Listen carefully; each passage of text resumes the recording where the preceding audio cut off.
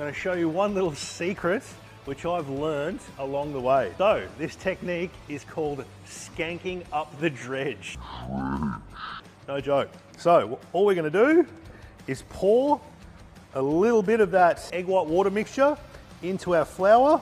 We're going to mix that round, and what's going to happen is the texture of this flour is going to go to a pretty fine breadcrumb, but all those little chunks of egg white and flour are going to help stick to the chicken and give you the most gorgeous little ripples, and it's going to give you that fried chicken that you dream about, folks.